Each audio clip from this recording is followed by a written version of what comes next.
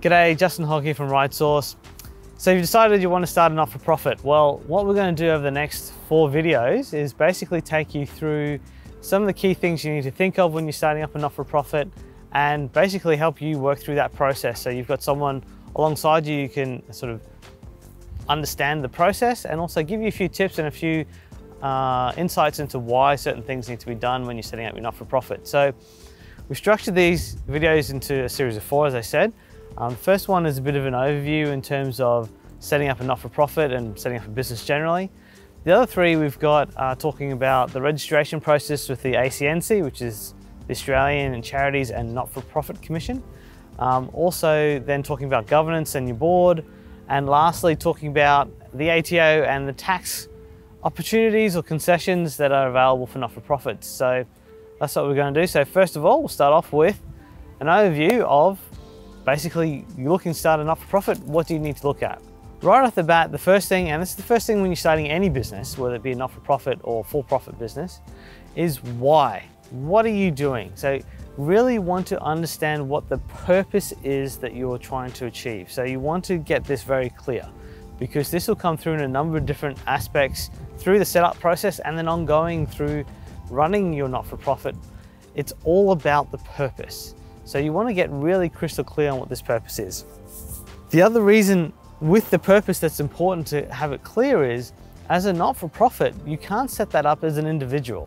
So as a single person, you can't do it on your own. It's not able to be done. So what you want to be able to do is obviously set this up with a group of people. If you're setting up with a group of people, you want to be clear that everyone's doing it for the same reason, for the same purpose. So that's part of the reason as well, to be very clear on the why you're doing this, to get that purpose clear, because you want to be able to communicate that with others that you're setting this not-for-profit up with, and then also use it to share that with the wider community, people you're going with for grants. Everyone who's engaged with the not-for-profit wants to be clear on what the purpose of that not-for-profit is. So that is the first step whenever setting up a not-for-profit. Understand your purpose and get that down crystal clear. The next thing that you roll into with that is, once you understand, well, why am I setting this not-for-profit up? Why are we doing what we're doing? Is then to actually form a plan. Now, whether you want to call this a business plan or a strategic plan or a business overview, whatever you call it, really it's then going, okay, well, this is our purpose. Let's understand what it is that if we achieve that purpose, what does that look like? So what does success look like? What does achieving our purpose look like? So that then comes down to really getting some measures down in terms of the purpose you're looking to achieve. So your strategic objectives might be setting up and running a homeless shelter. It might be providing service to those with a specific disability. It might be helping those with a reading disability learn.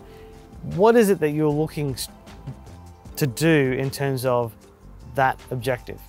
And then once you understand that objective that your organization is doing, which is similar to the purpose, but it's just sort of measuring it a bit more, also then understand, well, what resources is that going to take? So your strategic objective is X. Well, okay, now to achieve that objective, what resources am I going to need in terms of people, in terms of funding, and is it an ongoing? So what time period as well? Because sometimes there might be a short-term need that's fixed, or it might be a longer-term period that you're looking to fix. Started with the purpose, and we've done the strategic plan. That then now leads into getting, again, another level of detail down and starting to understand the budget or the financial model. So you're really getting down now into, well, we understand what we're trying to achieve, what we're going to need to do to achieve that. Now, well, how much is that all going to cost? And are we able to fund it? Are we able to manage it? And really getting down into the detail in terms of that financial model or budget, so you can actually understand, when you get down to it, how much funds are you going to need? And with that also is, well, how are you going to achieve that fundraising? Is it going to be through, do you have people who are willing to donate or who are already interested in the cause who want to put some funds in? Is it that you're going to be operating a fee-for-service model, so that even though your goal is, or your purpose is still a not-for-profit purpose and you're still acting in that way, but you can still be charging your clients? I mean, NDIS is a perfect example of that, where there's a lot of clients that are getting charged for a service, but the ultimate provider is doing it on a not-for-profit basis, which just means that they're putting more funds back into their purpose. So understanding that actual operating budget and how that's going to look is really important. And ultimately, out of that, what you should be looking to understand is the whole concept that you've got sustainable? Because same as any business that you're starting up, if you're setting it up in a way that ultimately you're not going to get enough money in to pay for your costs, the business isn't sustainable. And no matter how just your cause and how noble your cause is, if you run out of cash, if you don't have any funds, you're not going to be able to do anything. So you really want to make sure your business is sustainable before you go too much further down the path in terms of registration processes and those type of things. So really a lot of what we've covered so far, like any business when you're starting it up, is that planning process and understanding, well, will this actually work? And is there a need? And that's probably the next part when you start looking at, you've gone through that internal looking of, well, this is the purpose, this is the objective, this is what I think it's going to need to cost. Another thing you need to overlay over that is, well, is there anyone else that's doing this? Because the not-for-profit sector in Australia has 70,000 participants. And that they're all, you can look all them up on the ACNC site. They're all freely available to understand what they're doing and what areas they're working in. So another part of understanding this whole business purpose and your strategy is, well, is someone else already doing this? Or are there competitors that will be coming into in the market that will make it a lot harder for me to operate? So as much as I've got this good idea, if people are already doing it, is it going to prevent me from being successful? It's an important part of any time you start a business to think about sustainability, to also think about not only what you're doing, but also what others are doing. So through this whole process, we've gone internally, what you're looking to do, and then externally, what are others doing, and making sure that there's room for you in the market to participate. So once you've gone through that process and you sort of planned out what it is you're doing, and you've got a clear picture on that, then you can really start looking at, well, how are you going to run this thing? So the administrative side or the finance side of things, which is things like, making sure you understand what accounting system or software you're going to use, because part of running a not-for-profit, you need to make sure you maintain books. That's a requirement for your registration process. So you want to make sure you have that worked out from day dot and you're not unclear about how you're going to keep your financial records.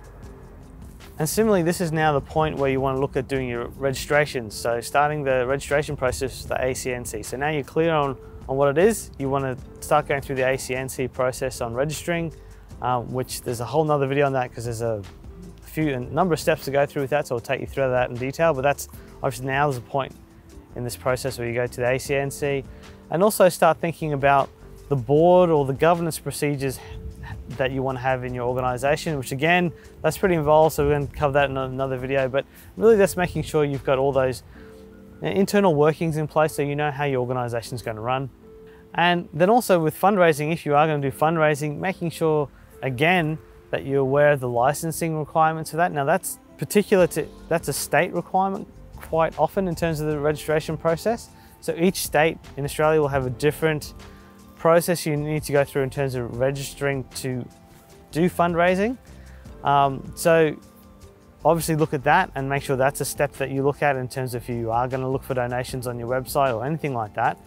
And quite often that comes after you've done the ACNC process because they want to make sure that you're a registered charity, but it can be looked at the same time. So this is now the time to start looking at that process as well. So that admin side is then really the side you need to start getting in place, and those registrations, because they can take a little while to get through and not necessarily as simple as you might think. So then after the admin side, there's two other things that, one that's similar to all businesses and then another which is peculiar to not-for-profits I want to talk about. The first, well, I suppose the first thing then is your exit strategy. So it sounds a bit odd when you're setting up a not-for-profit. It's like, well, do you have an exit strategy? Well, there's two reasons you should have an exit strategy when starting a not-for-profit. One, the first reason is not-for-profit might not succeed. You're trying to potentially start a business that is break even at best, trying to use all the funds that you receive into a cause and a purpose. Now, that can quite often not get all the funding in that you need and not allow you to deliver the purpose. So effectively, a lot of not-for-profits do fail because they're trying to run such a fine line. And failing or business failing isn't necessarily a bad thing. And similar with the not-for-profit, it's not about preventing or necessarily being afraid of failing. Like, failing can happen. What you want to be is prepared for it, so that if things aren't going well, you can exit gracefully and close that business down and move on to the next thing. And quite often, your first go might not work. That's okay. If you make sure that you exit gracefully, you can have another crack. It's not the end of the world. You'll learn something from that, and then you'll be able to apply that in your next attempt. The second reason you want an exit strategy from not-for-profit is, again, it comes back to the purpose. The purpose, it's not about you, it's about the purpose. So you want the not-for-profit to continue to meet its purpose after you've gone. So you want to be able to have a process in place, or be aware of a process being in place, so that eventually when you do want to move on from the not-for-profit, that it's able to continue without you being there. And that's really important because you want the purpose to be fulfilled. And that leads on to one of the areas I want to talk about that's really interesting and can happen in the not-for-profit space that I think everyone should be just a little bit aware of. It's not necessarily a bad thing. And it's where the not-for-profit becomes all about the founder. Now, some people call it the founder syndrome, or effectively, it's your not-for-profit and it continues to be that. So it's almost as important as the purpose becomes the fact that you're there. It's you that is driving this purpose, and it becomes intertwined. Now, as I said, this isn't necessarily a bad thing, because there's definitely not-for-profits that have this characteristic where it is all about the founder, that are achieving amazing things and really fixing or helping to fix the purpose that they're looking to do. The downside of it can be that because it becomes a little centered around one person, it means you may lose opportunities, you may not be as open to different partnerships that might be there, and effectively it can limit the scope you may have in terms of achieving your purpose. And again, when that individual does look to leave, it can actually cause a lot of damage to the not-for-profit and effectively make it cease, because it's so intertwined with one person. When that one person leaves, the not-for-profit ceases to be able to function. So that's something very important to look at, and I think to be conscious of as you're moving towards setting up your not-for-profit. Is it a not-for-profit you're setting up about you, or is it about the purpose? That was our first video in our series of 4, talking about setting up a not-for-profit, and really today was just about that planning process and understanding what you need to go through in terms of setting up that not-for-profit. What we're going to look at in future weeks is the ACNC registration process, governance processes for your not-for-profit, and then lastly looking at your taxes and ATO registrations. If you are looking to set up a not-for-profit, one other thing I would add to all this is, get some help, or there's a lot of great resources online, and there are a lot of professional services out there who are more than happy to help you set up your not-for-profit. RightSource definitely is one of those, and we work with a lot of individuals to help set up their not-for-profit and set it up in a way that really looks to achieve their purpose and gives them every chance of success. So if you are interested in more information in terms of setting up your not-for-profit, definitely feel free to reach out. We'll put a comment in below if you've got a question. Happy to answer that and share that with everyone else who might be watching these videos. Feel free to subscribe. As I said, there's other videos looking specifically at setting up a not-for-profit, but also other challenges that you might experience during that not-for-profit journey and where you are going through that everyone else might be able to benefit from. Otherwise, that's it for this week's video. Thanks for watching, and it's Justin Hogg from RightSource.